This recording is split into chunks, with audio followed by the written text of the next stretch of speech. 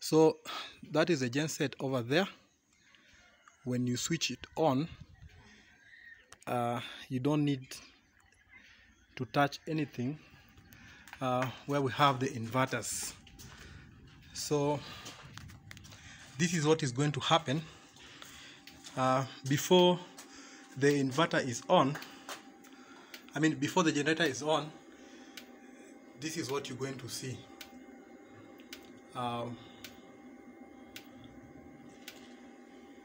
going to see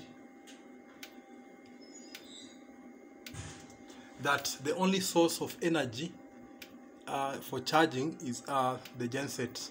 I mean the solar panels only.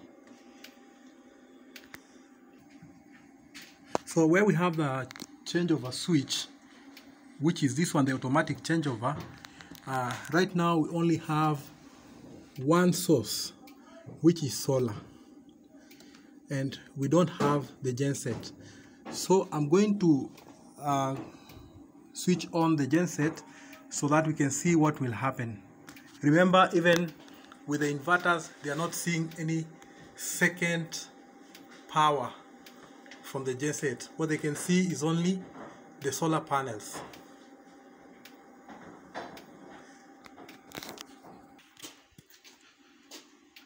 So notice that we're going to switch on the genset, and now we're going to have the second source of power. So you'll see this LED lighting green. So right now we have two sources of power. We have the genset and we have the solar panels. So the genset is able to charge the batteries when the solar is off. So you see, we are having the genset and we are having the solar panels.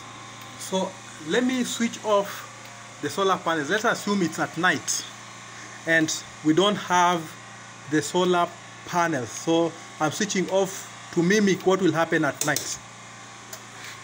So when we switch off the solar panels, then it means that the genset is able to charge the batteries and at the same time power all the loads.